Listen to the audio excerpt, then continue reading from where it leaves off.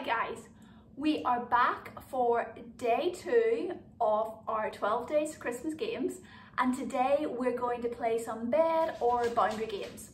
So what do I mean by that? Well, a lot of you will already have played some of these games, so you've already built up a value for your dog staying on their bed.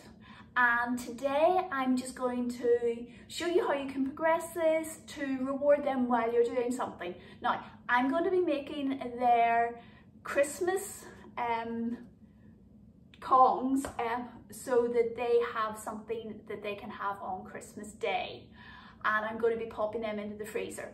But I'm just going to be rewarding Nell every so often for staying on her bed when I'm doing something distracting, because I'm going to have chicken feed, I'm going to have some high value food, and I'll be preparing the Kongs. So every so often what I would do, just to reinforce her making good choices, is go over and feed her and just drop a couple of bits of food and say nothing about it. If you've got a dog that's just learning boundaries and they find it a little bit more challenging, then for sure think about using a licky mat. Now this is quite a small little one, and I've had that popped in the freezer. You can get ones that are more like bowls, and you can even stick them onto a door or something for them to lick, so if there was a wall close by. And again, licky mats, different styles, but again, you could have something like that and let your dog be licking that or chewing on a long-lasting chew or having a frozen Kong, and every so often go over and reward them for that good choice of just staying on their bed when you're doing something distracting. So what am I going to do that's distracting? Well, I'm going to start and make it, so I need to get some food in this. So let me get the tap turned on. It's a little noisy because I need warm water. I'm going to get my wet food. And at the minute it's just a dry mix, and I am going to add a couple of cupfuls of water, and then we'll be mixing this up.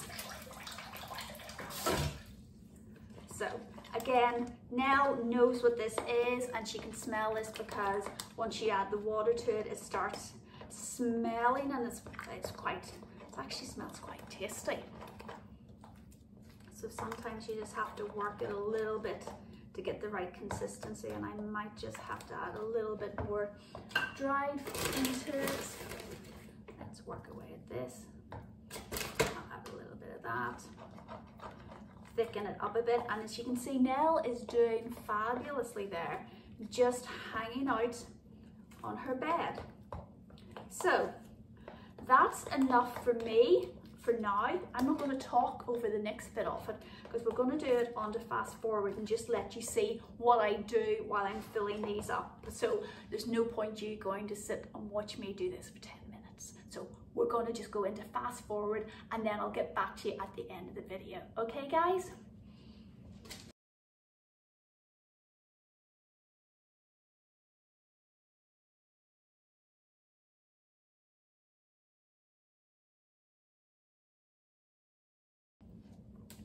So guys, there we're back. That's about 7 minutes in total from we started the video. You fast forwarded through a little bit. I now have my Kongs, and they are ready to go into the freezer. As you can see, I just have little pots, which means I can just pop them in the shelf and they stand up. So as you saw, I think I went back and rewarded Nell once or twice.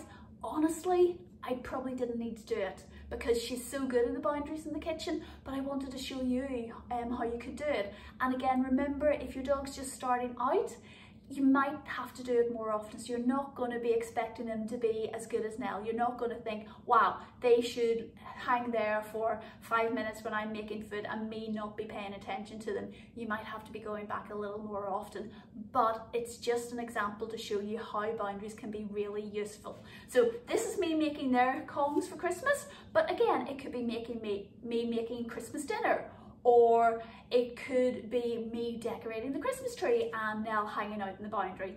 It could be Nell hanging out in the boundary when somebody comes to our house. Boundaries and beds are so useful for so many things.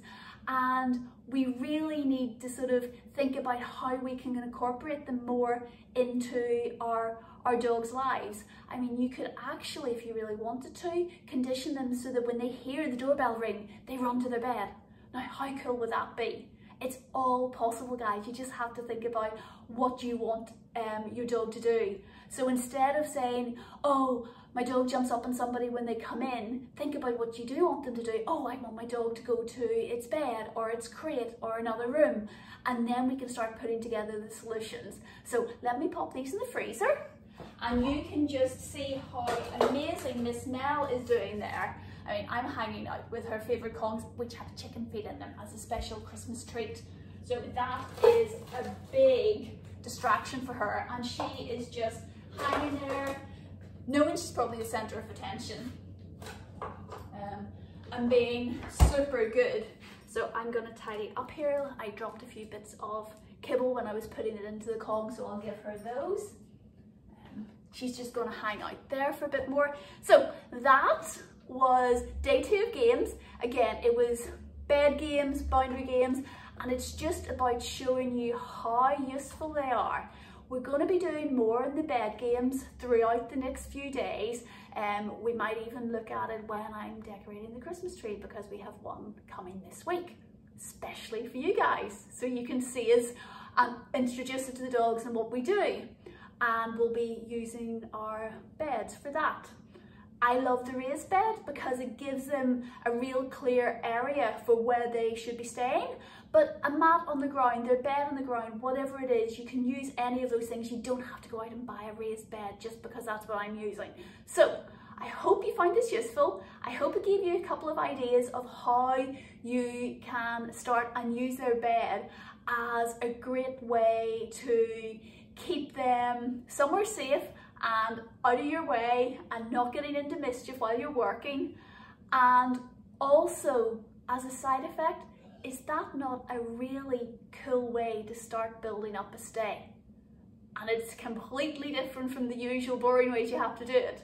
She just hangs out, I get to do my work, and every so often I reward her. It's a win-win for everyone. So guys, go have some fun, let me know how you get on, and I'll see you back tomorrow for day 3. Bye!